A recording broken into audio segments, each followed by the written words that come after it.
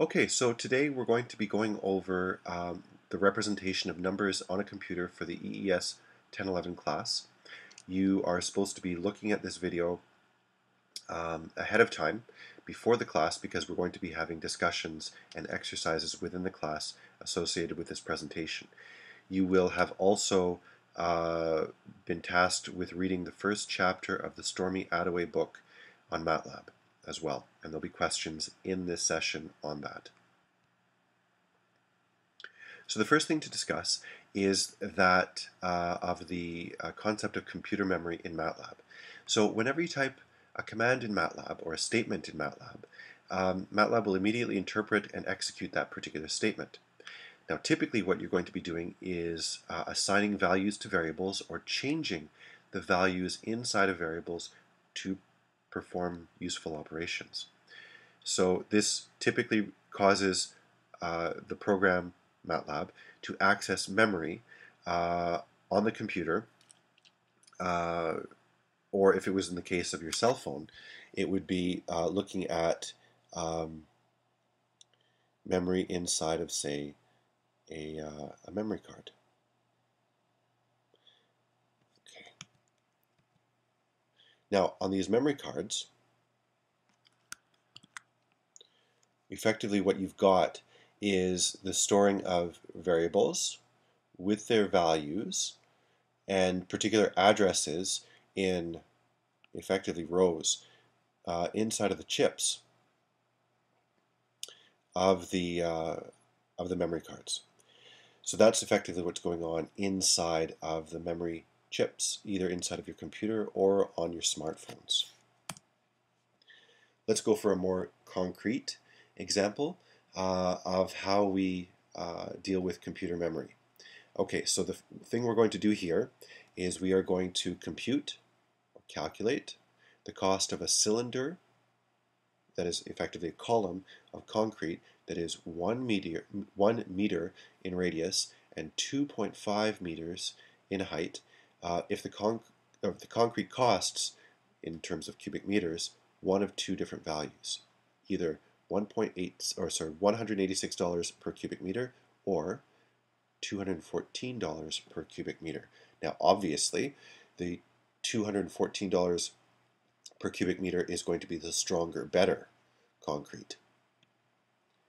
So we're going to have a number of commands that we're going to put into MATLAB. We're going to have a command to specify radius. So first command, then height, then volume. Then we're going to specify for the first time the cost per cubic meter. Then we're going to talk about the cost, or calculate the cost in terms of volume and cost per cubic meter. Then we're going to revisit the variable cost per cubic meter, and we're going to perform another operation by modifying the variable called cost per cubic meter. And finally, the seventh operation we're going to do is modifying the original value for cost by updating it with a new cost per cubic meter, which we calculated in the previous step. So effectively what's going to be happening is that you're going to type in radius is equal to 1 in MATLAB, and then you're going to hit enter, and the workspace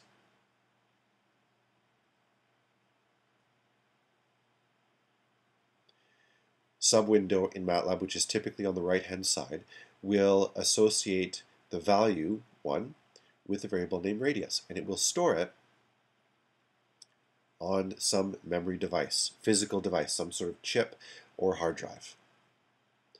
The second operation that we do is going to be assigning a value for height in terms of, we're going to assume meters, so 2.5 meters is going to be your height. Volume is going to be calculated by taking the value of height, which we just figured out, multiplied by the square of the radius, multiplied by a constant called pi. And MATLAB already knows what pi is. It will assign a value of 7.85, etc., meters cubed. From there we assign a new value for cost per cubic meter, or this is actually going to be the first value for cost per cubic meter. It will be $186 per cubic meter. After that, we will do a calculation. That calculation will give us a value of about $1,400 or about $1,500 for a column of that particular cost per cubic meter. After that, we reassign a value to cost per cubic meter.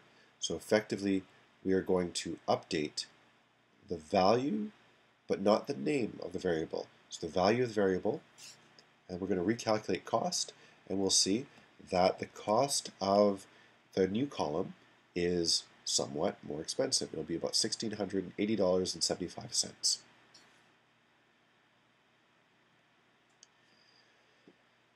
So conceptually, what's going on is effectively we are putting values into memory, numbers into memory, and each of those numbers takes, we will assume, the same amount of space in memory.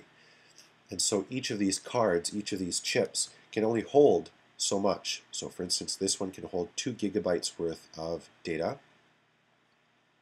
This one can hold 4 gigabytes worth of data. And this one over here, I think, is 32 megabytes or 32 gigabytes worth of data. So each of these cards can hold a certain amount of data, and depending on how precise we want to get, the space occupied by each of these will be more.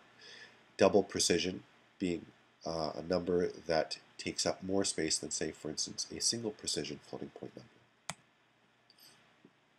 In MATLAB, there are two main ways to specify the amount of precision, and the more precision, typically the better. You can have a 64-bit number, and that's what we call a double precision floating point number, so it has decimal points associated with it.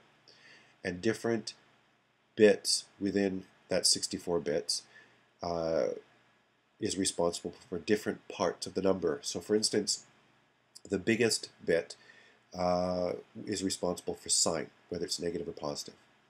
Now, if you are using a number that doesn't have to be so precise, you can get a 32-bit floating point number. So it has 32 bits instead of 64 bits. But again, it's structured the same way, where the top bit is associated with sign, and then the next set of bits for exponent, and then other parts of the number. So effectively, you can think of what's going on inside of the computer as a bunch of blocks being associated with different aspects of the number. So there'll be a block of memory associated with sign, a block of memory associated with one part of the number, and a block of memory associated with another part of the number as well. So internally in MATLAB, we're effectively representing floating point numbers as integers, or in this case we're calling them significands. Okay, so an integer with a multiplication by some number base 10 or base 2, so this could be a 10 or it could be a 2, with an exponent associated with it. And in this case, what we do is we take a really big integer number, the significand, we multiply it by 10, and 10 to the power of negative 3. So effectively we're going to make 1, 2, 3, 4 really small. It becomes 1.234. The opposite effect would happen if you made this a positive symbol right here. Okay, so you would multiply this by 1,000 instead. So that's effectively what's going on internally in MATLAB when it's storing information in computer memory. Okay, so now what we're going to do is break up into groups of 3 within the class. So starting on the left-hand side, that is your left-hand side, I want you to gather up in each row in groups of 3. And I want you to discuss over the next 3 to 5 minutes how each of you has an interest in perhaps developing an engineering application that you would like to build that would use, say, a computer microprocessor and memory. So this could be a final year project that you would do in 4th year that you might want to start with now, or something that you would like to start a company to do later on down the road. So I want all of you, or each of you, to discuss these amongst yourselves, and then choose one of those three to potentially nominate to the rest of the class and to discuss with the rest of the class. Dr. Castellucci and myself will ask up to 10 groups to nominate examples from their individual discussions, and we will talk about those in a little bit of detail. Possible examples are, from a civil engineering perspective, would be sewer effluent counting. From an aerospace perspective, it could be an airplane black box. Now, in both cases, what's going on is that the computer is being used to sense things that are going on either on the airplane or in the sewage system, and store those values or manipulate the data that it's receiving, possibly to transmit it to a central station or to an engineer or to the pilot or somebody else as well, to give them information about what's going on. Okay, now the next thing that's going to be happening is that we will be using the Scantron bubble sheets to answer a series of questions. Again, you will be working in groups of 3 on these. Okay, so working in the same groups of 3 people. Here's the question. Given a 3-bit memory system, how many different numbers can you store in a 1 3-bit memory location? Could it be no numbers? Could it be 2 different numbers? Could it be 3 different numbers, 14 separate numbers, or 8? The hint here is that if you had an 8-bit system, it could represent a maximum of 2 to the 8th numbers. So think about that for a minute. Next question. It will be similar to that first question. In the same groups, you will answer, based on a variation of the first question, this question number 2. Question number 3. The Attaway text in chapter 1 describes a command that something. What you are supposed to be doing before class is to read chapter 1 of the Attaway text. Now, you can also bring the PDF or paper copy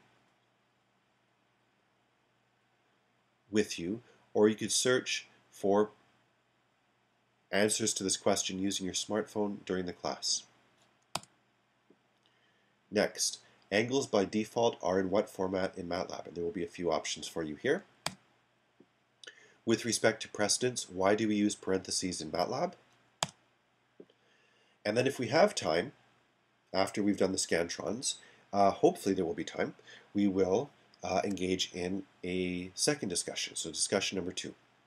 What are grand challenge type programming related problems in your domain? Now these are big, really important type of challenges. In the past, electric cars were sort of a grand challenge. Self-driving cars were a grand challenge. In the biomedical field,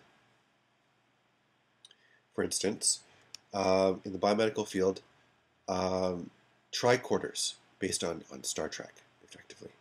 Okay, so tricorders of the style that you see in Star Trek are a big deal, and so they're referred to as grand challenge problems. Okay, but maybe in civil engineering or mechanical engineering or electrical engineering, there are other big problems that you personally would like to get involved in.